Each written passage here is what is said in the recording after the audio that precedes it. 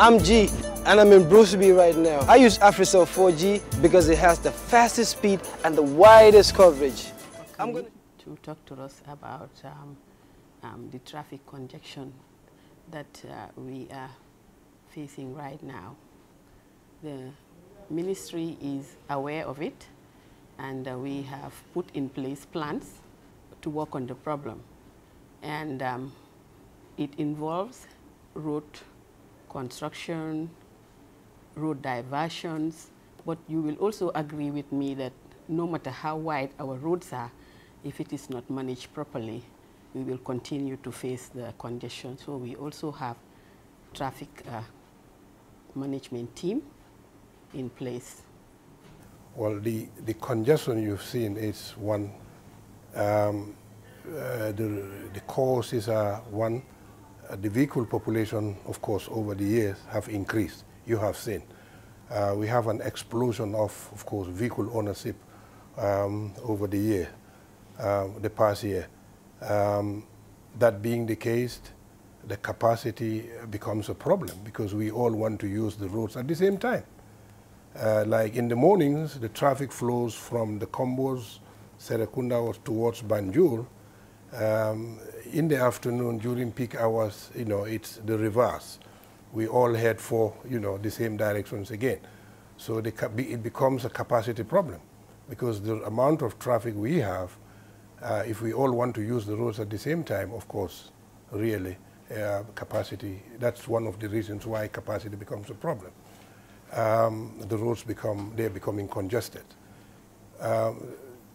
The other reason is because of settlement patterns.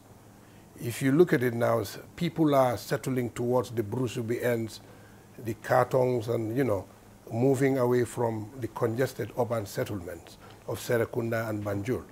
So this is why you have, during peak hours, you have a flow of traffic towards the Combos. Bruceby going towards Burfoot, the Burfoot Heights. Those are the areas where people are eyeing for now these days when it comes to settlement. So that's one of the reasons.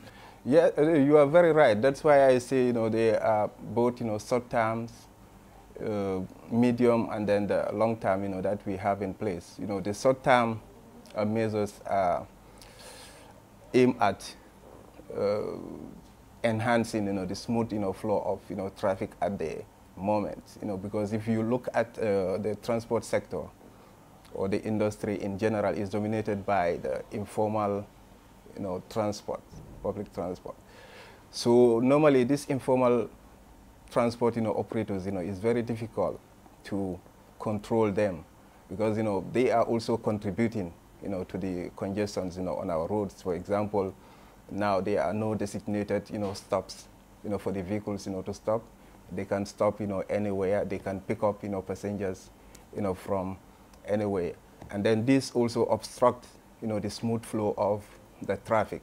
And then if you look at maybe some of the designs of some of the junctions, you can also realize that they also obstruct, the smooth flow of the traffic. So the aim of our joint visit is to identify, some of these bottlenecks, so that, we can address them, immediately. Some of the roads, if you look at, the designs, we will look at, the designs so that, we can make it in such a way that, the vehicles, when they are parking on the road, they will not obstruct, the flow of the traffic. And also, we are thinking of like, creating designated, car parks, for in various, regions. That is, in Banjul and the KMC. Because, if you look at, the vehicles also, the way their garages are, also, affect, the traffic.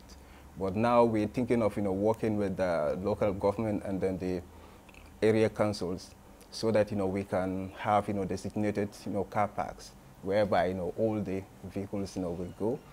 So the vehicles, when they leave the car park, it means, they will go straight to their destinations rather than, standing on the roads, picking up, passengers. We have plans to address this. And by this, we want to upgrade most of our key roads and come up with, of course, new road infrastructures that would, of course, address this problem at hand. One of the solutions is we want to dualize the Sting Corner road through Senegambia to the airport. Dualizing, I mean, we want to upgrade it to a 4-lane carriageway so that it will, of course, contain the traffic that flows in and out towards the combos and beyond, of course, all the way to the airport as well. We are also looking at building a flyover from Sting Corner over the swampy area to Abuko to connect it with the, of course, the Lamin-Brikama Highway, which is already a dual carriageway. We think this would offset traffic from the Westfield-Brikama Road, which, of course, normally becomes very congested during peak hours in the morning and, of course, in the afternoon when people close work. I'm going to show you why I choose AfriCell.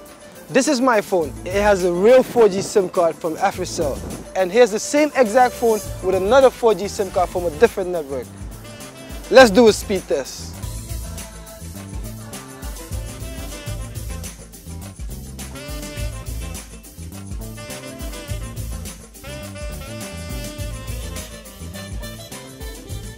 Wow! I'm getting full coverage with my AfriCell that reads 80.4 Mbps, and this one is getting like 13.65. This is proof that AfriCell by far has the fastest speed and the widest coverage.